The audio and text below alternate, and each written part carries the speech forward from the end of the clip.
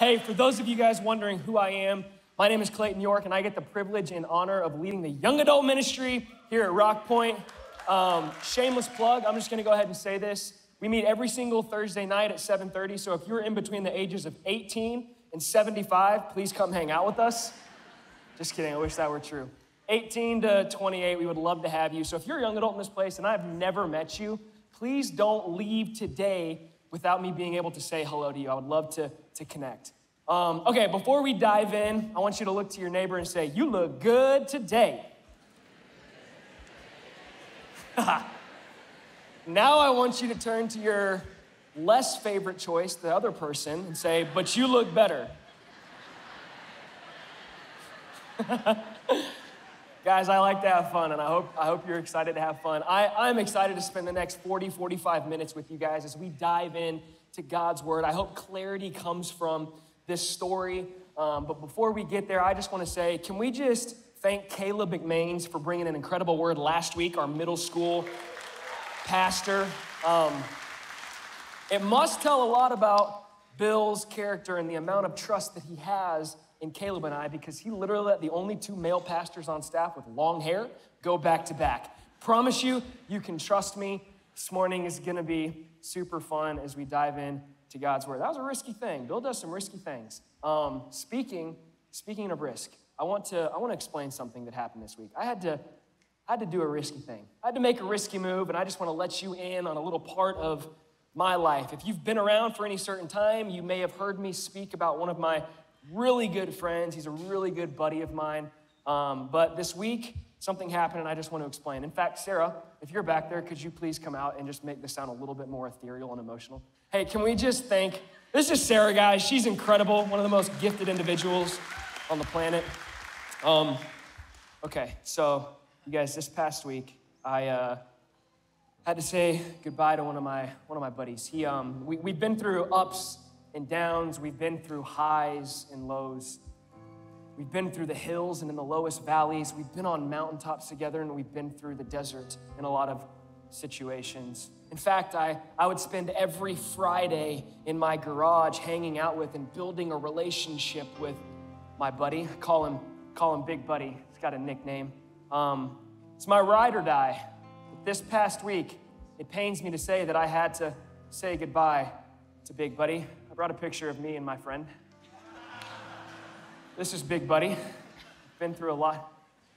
You're just gonna stop? Forget you too.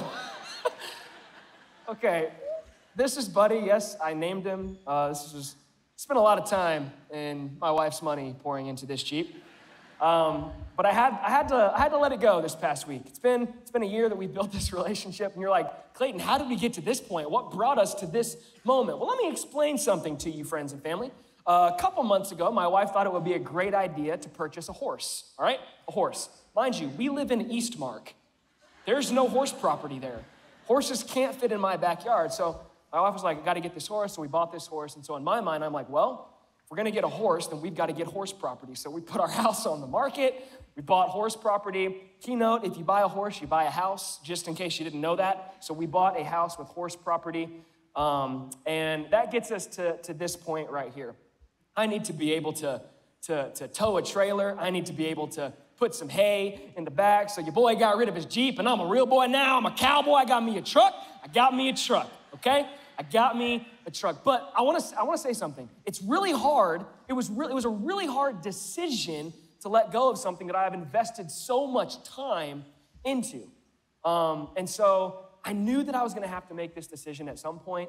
And so I was looking all over, social media and Facebook Marketplace and OfferUp and Craigslist, and came across this one truck that I absolutely loved. And I was like, there's no way this guy is going to go for this, but I'm going to shoot my best shot. Sent him a message.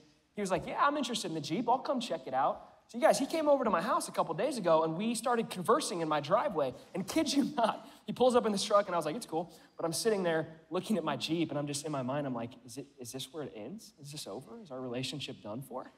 And it goes a little bit deeper than that. I start talking to these guys. It was a younger man, and his dad came to look at the Jeep. And I find out over a short period of time, they've been Long Point rock pointers that I have never met before. His dad was actually a youth pastor for 10 plus years in his day, and I was a youth pastor for a number of years as well. And so I just built this relationship with these two guys in my driveway. And so as crazy as this whole situation was, it was way better than I expected. And as funny as it sounds, I had to trust God in this transition of going from a Jeep to a truck. And he exceeded literally everything. I knew that if I trusted God enough, he would provide in a way that exceeded all of my expectations. And that's exactly what happened in this situation.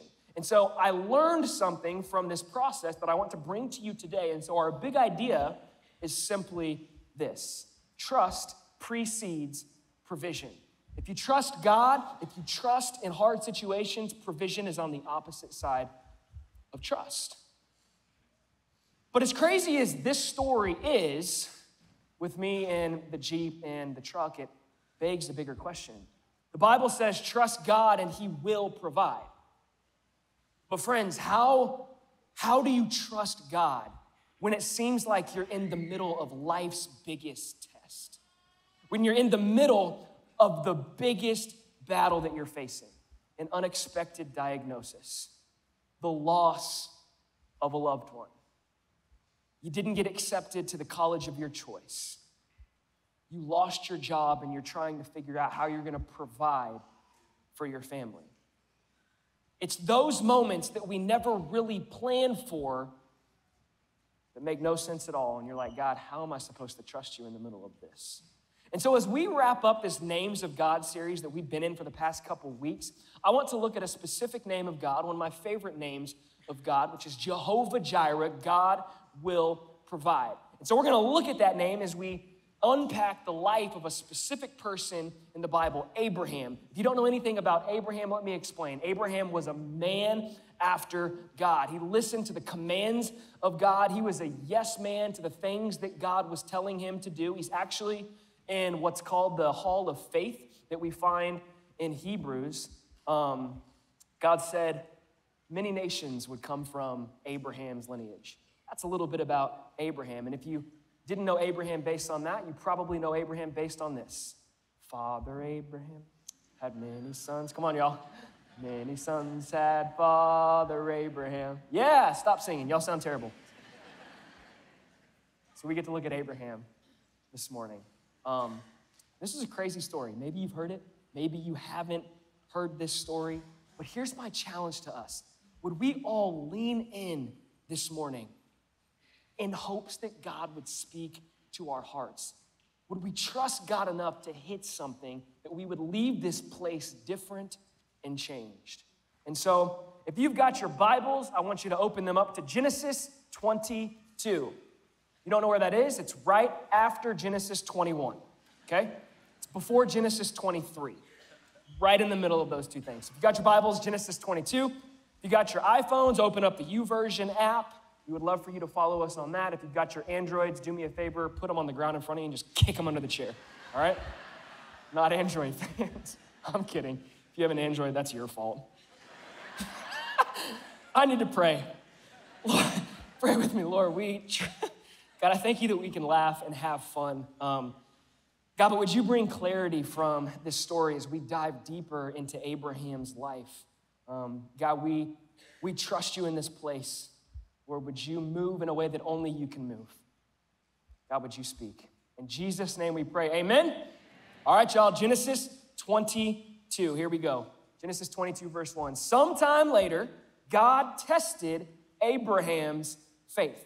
Now, just to clarify before we go any further than even just that, this isn't just a funny test that God's up there saying, ha, ha, ha, ha, Abraham, you're going through something crazy right now and I'm gonna laugh about. No, that's not the kind of test that we're seeing right here. God doesn't tempt us to pull us away from him.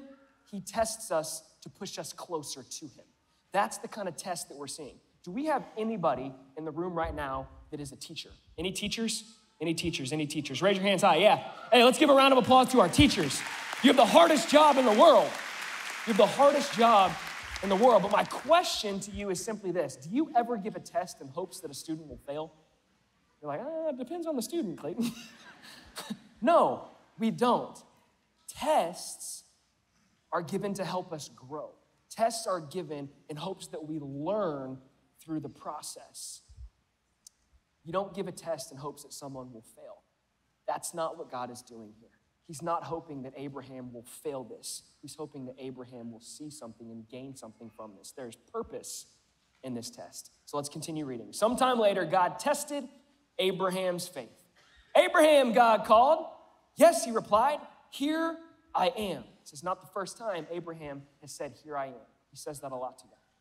Verse 2, take your son, your only son, yes, Isaac, whom you love so much, and go to the land of Moriah. Go and sacrifice him as a burnt offering on one of the mountains which I will show you. God, what? You want me to do what? How do you worship and trust God when he commands something like this? How do you worship God when you can't even handle your own life and where you're at right now? God, how do I trust you with what I'm going through? God, how do I go to church today? How do I worship you? How am I supposed to feel close to you when the things that you're commanding me, the things that you are asking of me are just far too deep? God, how am I supposed to trust you?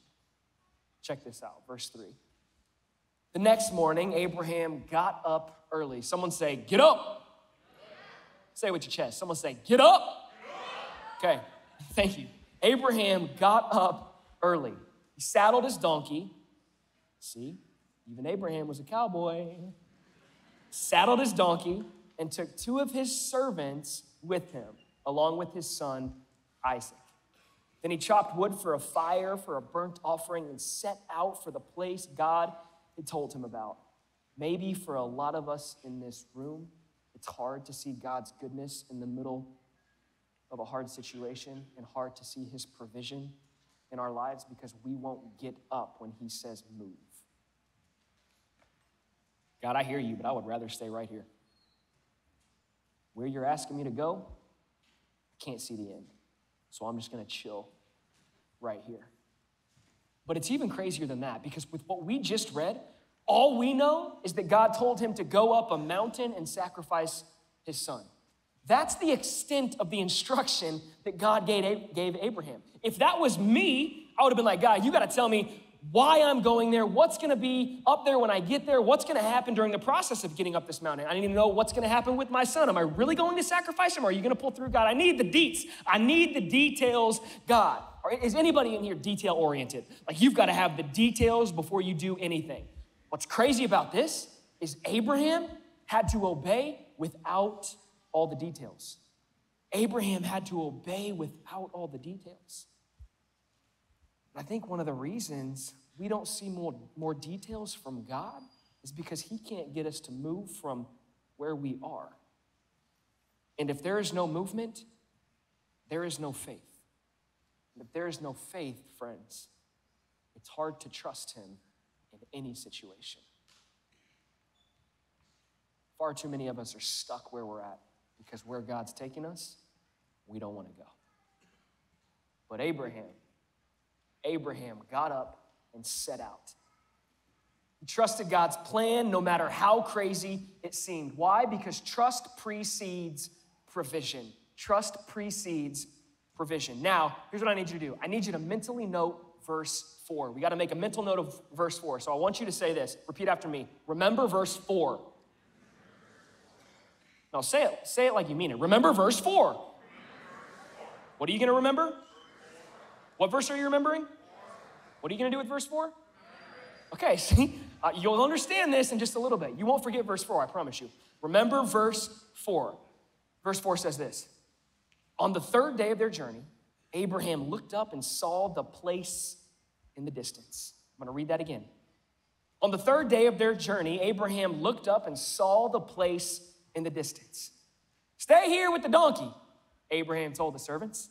The boy and I, Isaac and I, we'll travel a little bit farther. We'll worship there, then we'll come right back. Okay, pause. We're gonna stop right there just for a second because that doesn't make any sense. That comment that Abraham just said makes absolutely no sense at all. Abe told his servants to stay back while him and Isaac worship on the mountain, and when they're done singing hymns and having church and doing the Cupid shuffle or whatever they're gonna do up there, they would come back. That's like me saying, to my wife, hey babe, me and Trevor, we're gonna go get our hair cut. We will be back. Hey babe, me and a couple of boys, we're gonna head to the gym. We will be back. That's like me telling all of you guys, hey, me and my wife, we're heading to Jamaica for a week. Yaman, we will be back. Abe told his servants, y'all chill here. Me and the boy, we'll be back. You catch that? You understand that? Are you hearing what this is saying? We means us. Us means we. God told Abraham to kill Isaac. There is no we coming back if only one of them is supposed to come back down the mountain. He'll be coming around the mountain when he comes, not we. Abe said, we'll come right back. When you are called to faith, friends, speak truth in the middle of uncertainty. When you're called to faith, I'm gonna challenge you to speak truth in the middle of an unclear situation. Let me show you something really cool. In Hebrews 11, which I mentioned briefly at the beginning, we see Abraham's life just kind of unfolded, the things God did through him, for him, and with him. And in verse 19, Hebrews 11:19 says this. I love this. I love how scripture speaks. Abraham reasoned that if Isaac died, God was able to bring him back to life again. Abraham believed that even if he did have to sacrifice his one and only son, God was able enough to raise him from the dead. Now, I don't understand. How does Abraham have this kind of faith? Where did this come from? Because that logic to our finite minds makes absolutely no sense whatsoever. Can I remind you, family, of a little piece of Abraham's story? His wife, Sarah, was barren for 90 years. She could not have kids. And I'm betting Abraham at 100 years old was thinking, you know what, this part of my life is over. This season is too far gone. But through trust and faithfulness, God provided to them Isaac, their one and only son. Let me phrase it this way. For 90 years, Sarah's womb was dead. There was no life there. But Abraham was able to see what God did through a dead womb, so it should not surprise you and I that when God is commanding him right here to sacrifice his one and only son, that Abraham's able to look back on what God did previously and say, you know what? I remember what God did. I've seen him bring dead things to life. So even if I do have to sacrifice Isaac, I've seen what God can do. He can bring back dead things. Trust precedes provision. Trust precedes provision.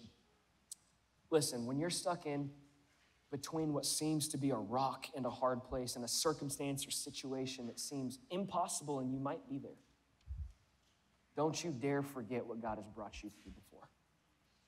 Please don't you dare forget that. You're like, Clayton, how am I supposed to remember what God has done when I can't even thank him for what he's given me, when I can't even see the outcome of the situation that I'm in? Well, I'm gonna challenge you to do this. If you're a praying person and you like to get up and talk to God, or maybe you haven't talked to God in a while, maybe you never have, I'm gonna challenge you to do this. Before anything else, before you say, God, here's what I'm needing from you, I want you to spend 5 minutes just thanking him for everything that you have, no matter how big or small that might be. Because when you thank him for what he's given you, that builds your faith. And if your faith is being built, that trust with him goes a little bit deeper. That's my challenge to you. Thank him. Thank him, and it will build your faith and your trust. So this story continues as they make their way to the place that God called them to go. Abraham gives Isaac the wood for the offering. while he carries the fire and knife, because you can't trust kids with fire or knives. And they're walking, having some good old father-son time. And then Isaac looks to his dad and says this. You can kind of see Isaac catching on to something. He says this in verse 7. He goes, okay, Dad, Father Abraham, we have the fire and the wood, but where is the sheep for the burnt offering? Abraham says, God will provide a sheep for the burnt offering, my son. And they both walked on together. Isaac's catching on to something here, y'all. He's like, hold on a second. We've got the fire and the wood and the pokers. Dad, where's the graham crackers and the marshmallows and the chocolate, right? And Abraham looks at his son and says, son, God's got some more coming.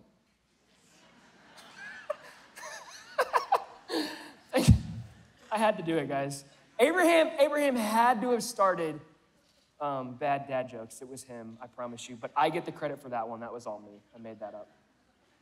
But for real, Isaac, thanks for letting me do that. Isaac, listen. Isaac is wondering where the sheep is for the offering, and Abraham's response to his son was this: I don't know, but God will provide. Son, I'm not sure how this is gonna end. I'm not sure how this will work out. It's confusing and chaotic. It makes no sense, but God's got to provide this solution, Abraham says. And put yourself here for a moment. Would you do that with me? I'm sure after this conversation that Isaac has with his father and the response that he gets, I bet Isaac, as silence overcomes the both of them, Isaac is wondering, well, how is that gonna happen? How is God gonna provide? And Abraham wonders, when is it gonna happen, God? When is it gonna happen? How will God provide, and when is it going to happen? Is that where you're at, family? Are you wondering how God will provide in the situation that you're in the middle of, or maybe you are about to walk into? When is it gonna happen? God, I just don't see how things are going to end well. God, when are you gonna provide like you said you would? Friends, listen. If we could really grasp and understand the depth of his love for us, how much Jesus loves you, that he would sacrifice and die on the cross for you and I. If we only understood that and trusted God in the moment that we're in right now, I guarantee you the provision would make way more sense. Trust him enough to get you there. He loves you so much. If you don't hear anything else this morning, hear that. Maybe someone's doubting the love of the Father. I promise you it's real, and he does. What would it look like for us to choose Abraham's response in moments of our uncertainty? To say, you know what? I'm gonna try something different, and I'm gonna trust God enough to provide without all the details. Remember, he wants to pull you closer. He wants to bring you closer. Trust precedes provision. Let's see what happens next. Verse 9 says this: when they arrived at the place where God had told them to go, Abraham built an altar and arranged the wood on it. Then he tied his son Isaac and laid him on the altar on top of the wood. You know those moments that you prepare for something that's coming up in the future? Maybe it's like a work event, maybe it's a family event, and you're like, you know what, I got time for that, I'm gonna prepare for that, but it's not here for a while. And then all of a sudden you wake up the next morning and you're like, oh shucks, it's here. That's where we're at right now. This moment came so fast for Abraham. And can you imagine what's going through his mind as he sees his son laying on this altar? Abraham must be thinking, how did we get here? How did we get to this moment right now? I wish I would have gone into the backyard and played catch with him a little bit more often. I wish I would have made it to all of his games. I wish I would have taught him how to drive and how to shave. And I wish I had more father-son time. God, how did we get here so fast? how did we get here so fast? Come on, God. Provide like you said you would. And so this story, friends, the story is now climaxed to this very moment. Genesis 22, verse 10. Abraham picked up the knife to kill his son as a sacrifice. You can almost taste this moment. It's so tense. Can you see it? Can you feel it? As the sweat is dripping from Abraham's brow onto his one and only son's body, he wonders, God, come on, man. When are you going to do this? Can you feel that? Can you feel the tension that must be going through Abraham's mind? But at that moment, the angel of the Lord called to him from heaven, Abraham, Abraham. Yes, he replied, here I am. I see this as the moment where like things are blurry and there's confusion and chaos and you can't see clearly, and it all comes to this very second where reality hits and now it's clear. God, I'm here, I'm listening. What are you going to say? Don't lay a hand on the boy, the angel said. Do not hurt him in any way, for now I know that you truly fear God. You have not withheld from me even your son, your only son. True faith is always tested. True faith is always tested. And I hope you understand what I'm about to say, because this is the crux of this message right here. God never wanted Isaac's life. He only wanted Abraham's heart. This was never about Isaac's life. This was about Abraham's heart posture, willingly ready to sacrifice his only son. God interrupts the narrative and stops Abraham from swinging the knife towards the body of his son. He wanted to be sure, listen, this is why. He wanted to be sure that Isaac was not an idol in the way of a relationship between God and Abraham. He wanted to know that Abraham held God closer than he did Isaac. And so the question I ask you is simply this, and I hope you think about it. What is your Isaac? What is the thing that you're holding so tightly to that God can't have because you're too afraid to lose it? For some people, it might be the loss of a loved one. For some people, it might be divorce. For some people, it might be money and finances. For some of us, it might be the desire to have a family.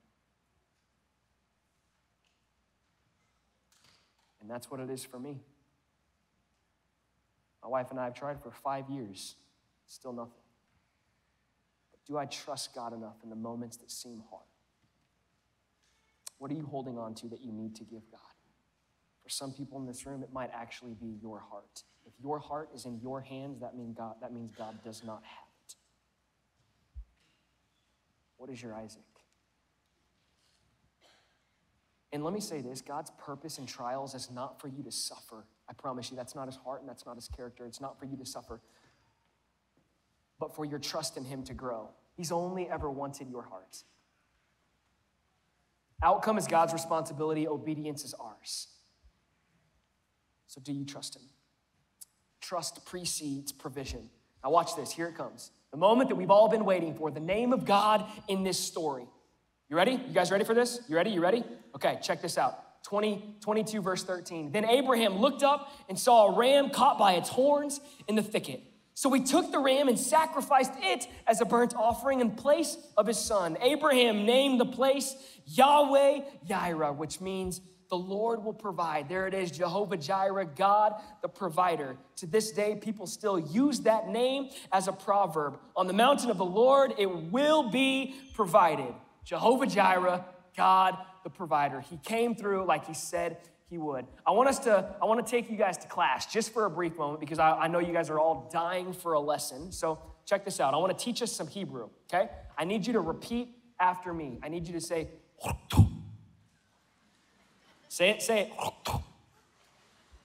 That means absolutely nothing. Just want to see if you guys would actually do it. You're like, why'd you spit on me, bro? I do want to teach you Hebrew. Everybody say Jireh. Jireh. The provider. God the provider. But it goes a little bit deeper than just God the provider. There's a dual meaning. Jireh also means to see beforehand. God sees before you even think. So God will pre-see what you will be provided. And here's how we see this come full circle. Here's why I love scripture, because it speaks so clearly and you can see it come to life. So remember, God pre-sees what you will be provided. So on this journey with Abraham and Isaac, as they're walking up one side of the mountain, guess what? Guess what? Guess what? On the other side of the mountain is a ram walking up. And so they all meet at the top as God pre-saw what was going to be provided, even though Abraham had no idea that's what it was going to be. So now they're all at the top of this mountain.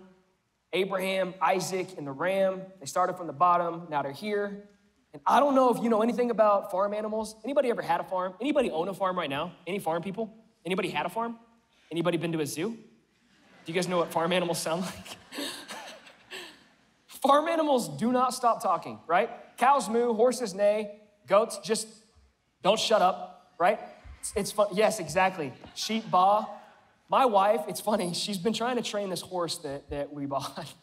And this thing is an off-the-track thoroughbred horse. If you don't know what that means, it means the energy level is past mine. He does not stop moving, but he's also terrified of absolutely everything, okay? So while my wife tries to train him, if something comes up on the ground or something scares him, he freaks out. And so the neighbors just across the fence where our horse is boarded just had like 10 little goats. I'm like, my wife is trying to train this horse and all you hear is right? Because that's what goats sound like. And I'm like, would you shut up? Come on. My wife is trying to train this horse. The reason I say that is simply this. Farm animals do not stay quiet. Rams do not stay quiet. They talk. God provided the ram, correct? That was the provision that he gave Abraham. Isn't it incredible that the very thing God provided, he kept quiet in the thicket until the very moment Abraham needed to see it? I think so many of us in this room are just trying to listen for what God's providing. And he might be saying, I'm not going to show you. I want you to know that you trust me. I'm going to keep it quiet. I'm going to keep it quiet just for a little bit. Oh my gosh, that's so good. Whatever God is going to do in your life, he has already pre-seen. Abraham didn't know how or when or what, but he had faith enough to know who would provide. Trust precedes provision. And it might be common sense to say this, but I'm going to say it anyways. If you're in the middle of a mountain, if you're walking up, do not stop moving. The easy thing to do is walk back down when it gets hard. My wife and I did a flat iron a year ago. Hands down, I'll never do that hike again because it was the hardest thing in my life. But there were so many times that I just wanted to stop. I just wanted to quit. Halfway up, I was like, babe, this is a great view. Let's just go back down now and go eat some food, right? She was like, we got to keep going. We got to keep going. We got to the top, and it was unbelievable what we saw. The experience was so worth it. But I wouldn't have seen it if I didn't keep moving. Delayed obedience is delayed provision. Don't stop moving. Be obedient to what God is calling you to, even if you don't know what's on the other side. Trust him enough to provide. Genesis 22:15, here's where we see the story end. 15 to 18 says this. Then the angel of the Lord called again to Abraham from heaven. This is what the Lord says. Because you have obeyed me and have not withheld even your son, your only son, I swear by my own name that I will certainly bless you. I will multiply your descendants beyond number, like the stars in the sky and the sand on the seashore. Your descendants will conquer the cities of their enemies, and through your descendants, all the nations of earth will be blessed, all because you have obeyed me. Abraham obeyed God's voice, trusted his plan, and God provided. Jehovah Jireh. Now, if you're anything like me, you hear a story like this, or you read stories in Scripture, and you're like, well, yeah, that makes perfect sense for Abraham. Him and God must have been like two peas in a pod. It was just easier for them to get through. Abraham had this faith that I'll never had. No. Listen, Abraham did not get to this moment without failures, mistakes, and trials of his own. So what we see in Genesis 22:1, when it says this was a test, God was testing him again. This was a retest. He wanted to know God still had his heart. Some of us have been retesting, and God is eager to see you push through. He's calling you towards him, remember? He wants your heart. He wants the experience. Don't do it without him. So many of us are looking for the mountaintop experience, the provision from the situation that you're caught in the middle of. But God cares more about you walking with him through it and trusting his plan than he does about what will be provided. He's providing it. Trust him. Trust precedes provision. So again, what are you holding on to? What is that Isaac? And don't get me wrong, Isaac was a good thing. That one and only son, Isaac was a good thing, but too much of a good thing in your life can soon become a God thing. Don't let that happen. So, here we go. What verse did I tell you guys to remember? Haha, what verse? Exactly, 22:4. Let's end where we started off. Check this out. Genesis 22, verse 4. On the third day of their journey, Abraham looked up and saw the place in the distance. It all made sense to Abraham right here. The walk, the struggle, the fear, the chaos, the uncertainty all led to this very moment as he looks up and he sees, oh my gosh, that's Mount Moriah. That's the place God is leading me. That's the place that we're going. But it gets way cooler than that. Oh my gosh, this is awesome. So here's what we're gonna do. We're gonna fast forward a couple thousand years. We're gonna leave Abraham and Isaac right here for just a moment. Jesus is now on the scene, okay? In John 8, verse 55, well, Jesus is telling the Pharisees who he is. He's saying, you know what? I'm the Son of God. I know God. This is who I am. But instead of me just telling you, I want to read it together. It says this, John 8:55. Jesus says, I know him. Talking about God. He said, oh, I know him. If I said otherwise, I would be as great a liar as you. But I do know him and obey him. Your father Abraham rejoiced as he looked forward to my coming. He saw it and was glad. All these Pharisees hear Jesus saying this, like, bro, you are crazy. You must be out of your mind. They literally tell him this. They say, you aren't even 50 years old. How can you say you've seen Abraham? So to all my people in this room, 50 and under, the Bible just called you young. Everybody else? Oh well. After a tense pause, Jesus looks at them and says this, I tell you the truth. Before Abraham was even born, I am. I am is the name for Yahweh. Jesus actually goes on to say that Abraham saw my day and was glad. So back to this moment, Genesis 22:4, Abraham is on the way to Mount Moriah, walking next to his son, and he looks in the distance and he sees something. Now, while we aren't exactly sure of everything he does see, he sees the place that the Lord was telling him to go, that God was saying, that's the destination. But here's why this is so cool. Mount Moriah is located just a few hundred yards away from Calvary. So Mount Moriah, the place that Abraham led his one and only son to be sacrificed, is located just a few hundred yards away from the place God led his one and only son to be sacrificed.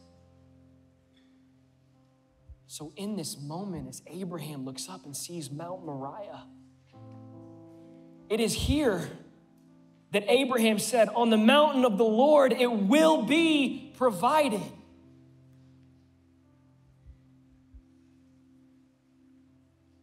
And isn't it cool that through Abraham's testing, we get to see how God provided for us? Trust precedes provision, family. Now look, I'm not saying it won't be hard. I'm not saying that. Don't hear what I'm not saying. Faith is built in the process of God's provision. It's a lot less about the end result, but more about the process getting there.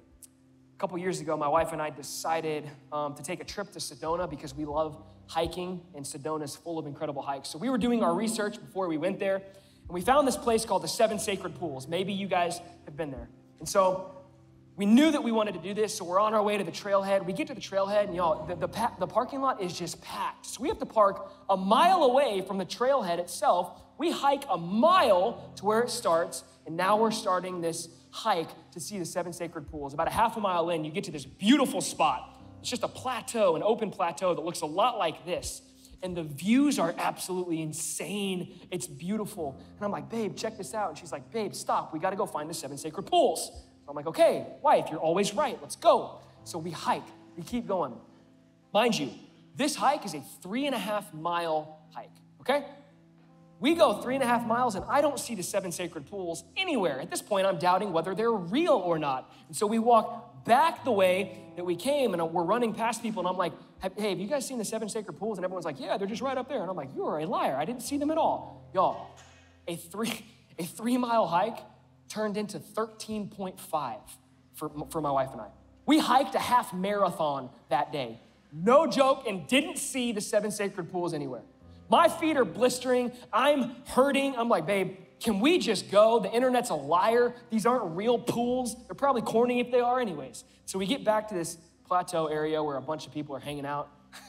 And I'm like, I'm done. I just want to go back to the hotel and sit down. And so I'm like, babe, can we just sit down for a second? So we walk to the edge of this plateau. I walk to the edge of this plateau. And I just sit there for a moment. I'm looking up at the mountains. I'm like, man, this is cool. My feet hurt so bad. And I look down. You know what I see below me? 7 sacred pools. I'm like, no freaking way. I'm like, babe, come here. God's got a sense of humor. Check this out.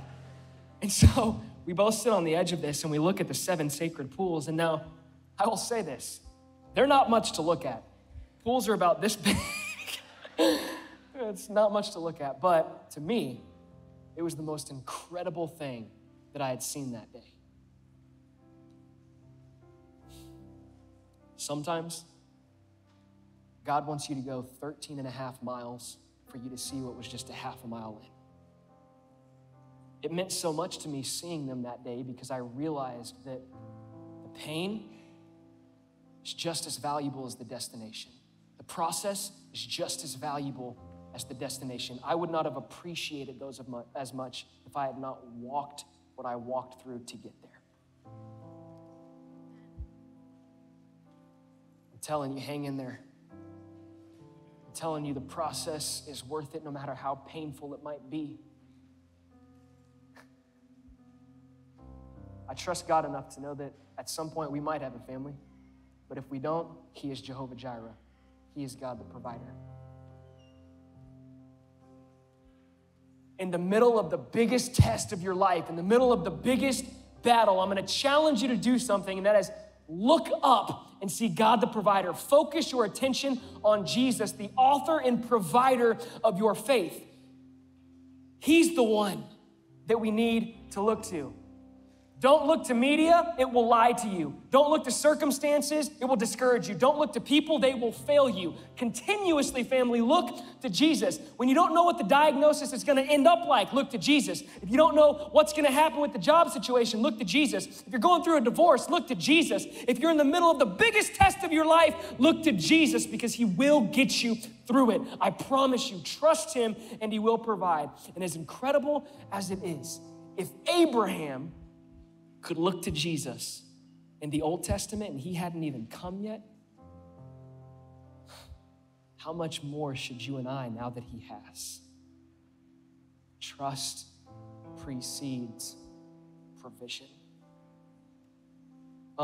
We get to do something really cool together right now. And so you were handed these elements as you walked in. If you did not get one, just raise your hand, slip it in the air. We'll get you one. We'll have people walking down the aisles. Talking about trust and provision. God provided the ultimate way. In sacrificing His one and only Son on the cross for you and I. And we get to remember that, partaking in communion together. And so, Jesus took his 12 disciples and he took them into what was called the upper room. And it was there as they sat around a table before Jesus was to walk the lonely road to Golgotha, that he said, he passed around bread and they broke it together and he said, listen, friends, listen, family. This bread represents my body broken for you. Eat this in remembrance of me. And so they ate. And then as Jesus passed around the cup, he said, this represents my blood shed for the forgiveness of your sins. Drink in remembrance of me.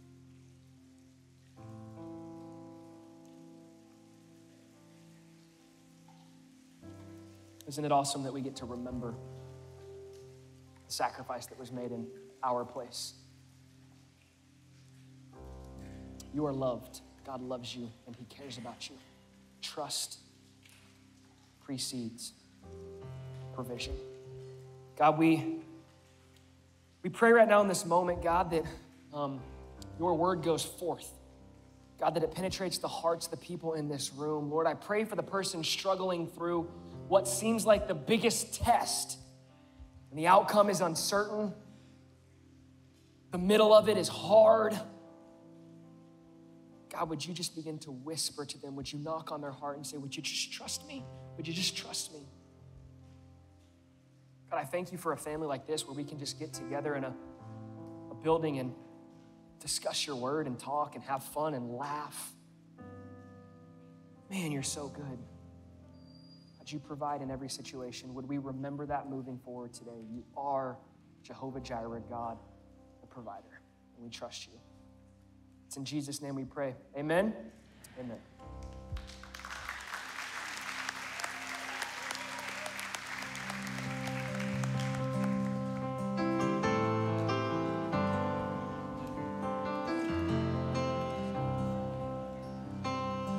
I'll never be more loved than I am right now. Wasn't holding you up, so there's nothing I could do to let you down. It doesn't take a trophy to make you proud. I'll never be more loved than I am right now. Going through a storm, but I won't go down. I hear your voice carried in the rhythm of the wind to call me out. You would cross an ocean so I wouldn't drown. You've never been closer than you are right now. Jireh, you are enough. Jireh, you are enough. Yes, he is. And I will be content in every circumstance. 'Cause Jireh, you are enough. You're forever enough, always enough, more than enough. You're forever enough, always enough, more than enough. I don't wanna forget how I feel right now on the mountaintop. I can see so clear what it's all about. So stay by my side when the sun goes down. Don't wanna forget how I feel right now. Come on, sing it out. Jireh, you are enough. Jireh, you are enough. I will be content. Every circumstance.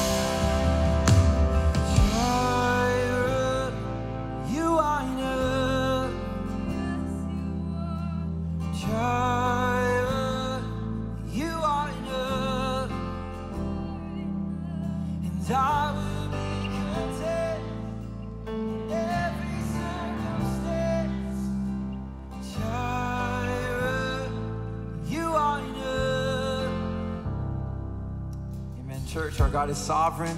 He has provided and will make a way. So we can go into this week knowing that and being confident in that. Amen? Thanks for joining us online this weekend. Let us know if we can help you in any way. Make sure to follow us on social media and connect with us on rockpoint.io for prayer and everything happening here at Rock.